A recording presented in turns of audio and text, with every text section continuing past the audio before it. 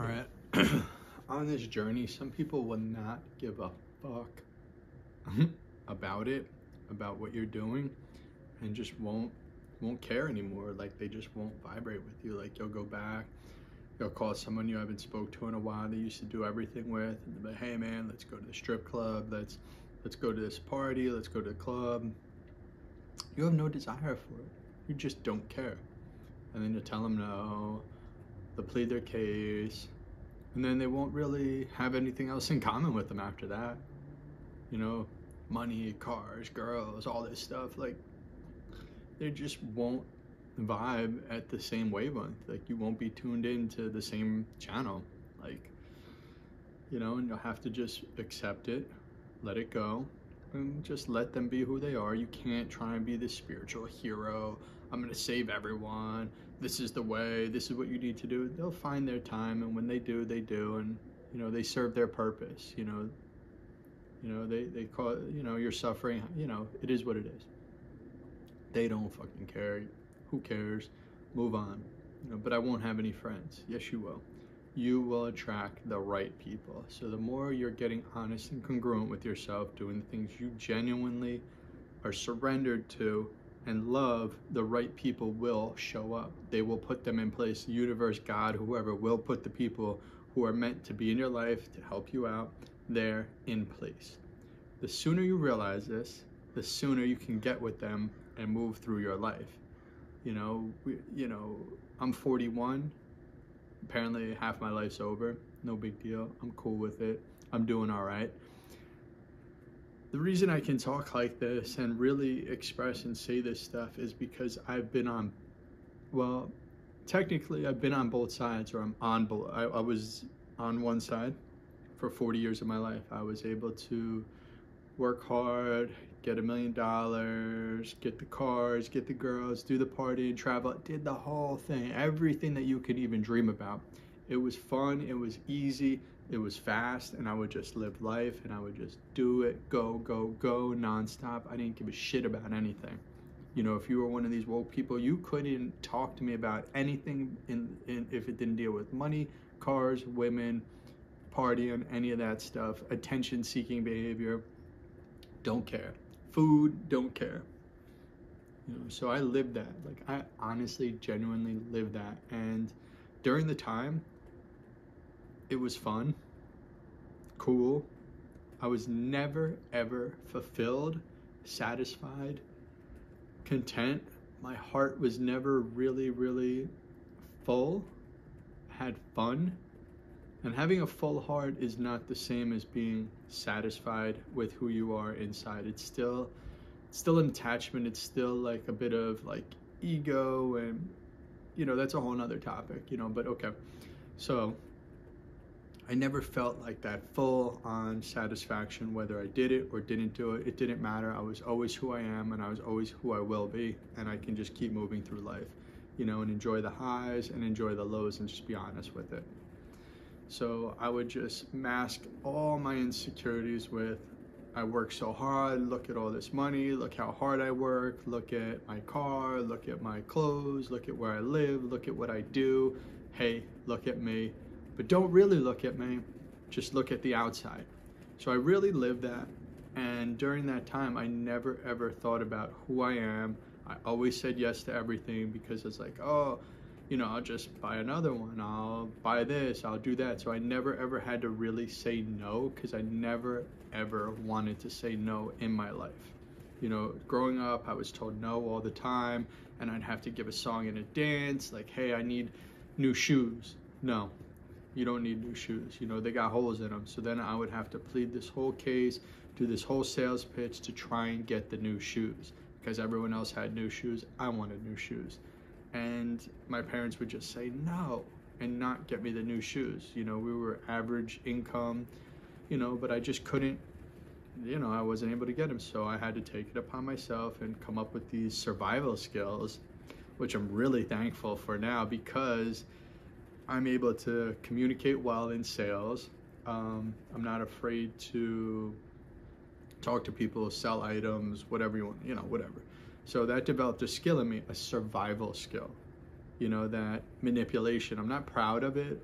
and being salesy, but it is who I am, and it made me who I am today, I guess. You understand what I'm saying? So like, then as I got a little older, I was like, I'm not going to depend on anybody. I'm going to make it. I'm going to do it all on my own. So then I'm like, okay, I use my survival skills that I learned at a young age, how to be an extremely good salesman. I could sell myself. I could sell anything. Water to a well. I was good. So I did that. I made a ton of money. Okay, survival skills, that worked. Maybe I didn't get a lot of attention when I was younger and I didn't need anybody and I was a one-man show. Boom, there I go. Now I'm a one-man show.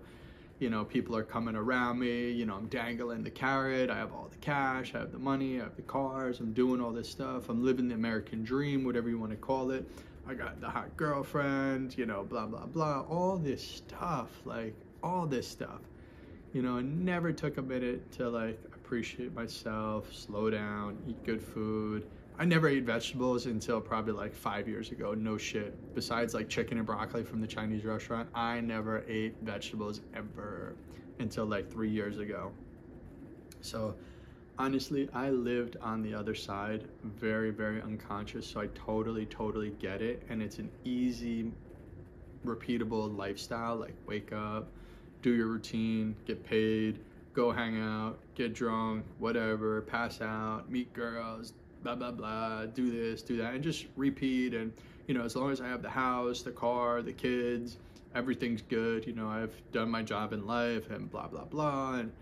And, I just, something inside me always knew there was much, much more to this than, get all the money, have the house, have the family, do this, and die or whatever. Like something inside me knew that there was way more to life than this. And it's not normal at all. And I would have never believed it. I'd make fun of these people like, oh, you're crazy being, vegetarian. Oh, you're wild for not wanting to drink. Oh, you're this for doing yoga. You're not cool because you don't smoke weed. You're not cool because you don't just talk about money. You're not cool because you don't care about houses and cars and stuff like that. So I wouldn't associate with them. I'd put them down. So it was easy to live in this other world because there was plenty of people that would live in this world with me, and we would just keep feeding off each other. And if that person wasn't around, there's another person. There's always somebody willing to do some bullshit with you at all times. There's always somebody. Is it fulfilling? Does it feel good? No. In the moment, you get the dopamine hit. It feels good. You do all these things. You pass out, repeat, and just keep doing it over and over, whether it's drugs, gambling, alcohol, food,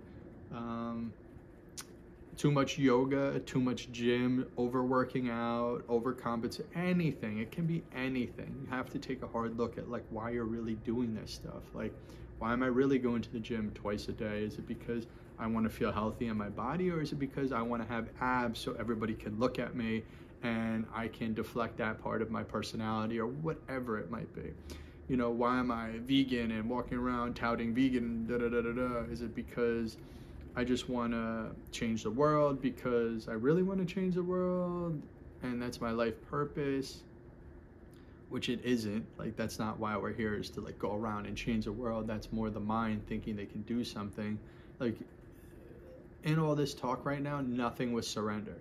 Even the vegan person trying to change everyone's mind to protect the animals, that's still being a hero and like acting out. And it's still got a bit of the edging, the lust behind it, the agenda. It's not pure. It's still a dopamine hit. It's not a full-on surrender of who you are. Like once you do that, you won't have to talk about what you're doing. You won't have to fight these cases. You just kind of do your thing and move through life. You won't speak about it. Like, you will not talk about it. You will not start these crazy, you just won't talk about it. Like, once you're surrendered, you'll just be so humble and just realize, like, I've really surrendered, and I'm allowing the life force, God, conscious, whatever you want to call it, come through you, do what it needs to do, and move on, and just eat up all the karma. If you're meant to have a wife, it'll show up and you'll deal with that situation, and you'll deal with the wife and kids. That's who you're meant to be. If you're not, you'll just keep doing your work. If you're meant to go through that trauma or karma of, you know, having the wife, a divorce, and just you have to experience it. Like, you can't run from this stuff. Like, you cannot run from it. Like, if you're like, no, I'm going to be celibate, I don't want to deal with women, da da da da da. You have no choice. If you're really surrendered, it'll keep showing up. And when it shows up, you answer the call, you do what you need to do, and keep surrendering. If it's going to be a loss for you, you got to take that loss.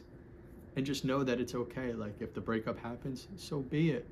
Next, keep moving, learn the lesson, and just keep surrendering, because God or whoever put these people in place to teach you a lesson.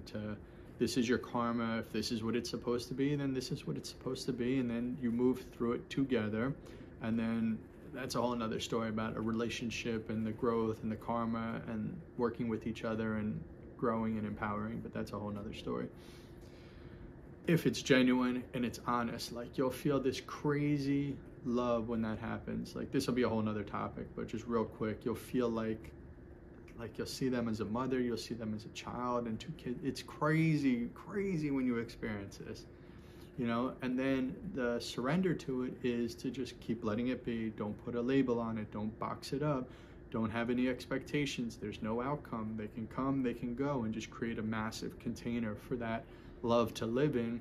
And it doesn't have to look a certain way, because in society we're programmed like, I need to date her. I need to date her for 7 months, and then I sleep with her after 12 months, and then she really likes me, and then she meets my family, and then everything lines up, and then we have a baby, and then we do this, and then we only eat this kind of food for our children, and we live like robots, and we just follow this plan, and we pay our taxes, and then we go to work, and then we die.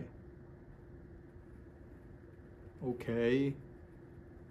That doesn't sound too fun. Okay, I blacked out my whole time. Okay, I don't remember any of it, and then you die. YOLO. You know, people be like, oh, you only live once. Like, right, but you die a million times, and you keep dying over and over. We're living to die. How about that? Every time we die, we grow. Every time you die, you grow. Get it? You surrender a piece of you, it dies off. A new one grows. The more you die, the more you grow. Do you get it?